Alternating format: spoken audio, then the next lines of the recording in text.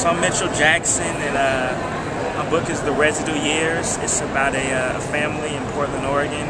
The mother is struggling with drug addiction, and the son is he's a drug dealer, but he's also trying to be the patriarch of his family. So he tries to hold his family together. It's a mother and two young sons, or two brothers. And at the end, you know, they end up. It's a hopeful ending, but it's also, I think, a true ending. It's a semi-autobiographical novel.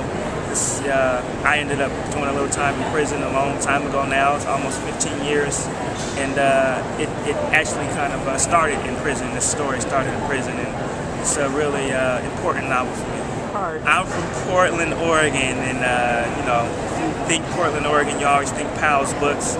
I remember when I started graduate school, I used to go in there and browse the book section.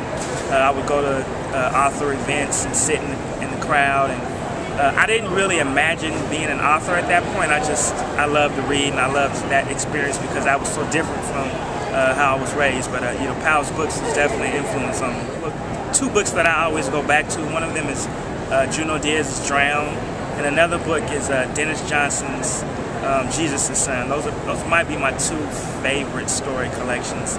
And then the book that made me want to be a writer is James Baldwin's Go Tell on the Mountain, so I would give them those three.